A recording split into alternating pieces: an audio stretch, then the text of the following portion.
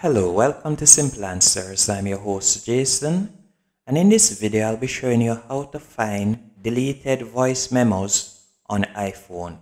First, let's go into Utilities and I'm going to tap on Voice Memos. From here you can see all my voice memos, and I'm going to delete this one right here by tapping on the trash can. As you can see, it has been deleted.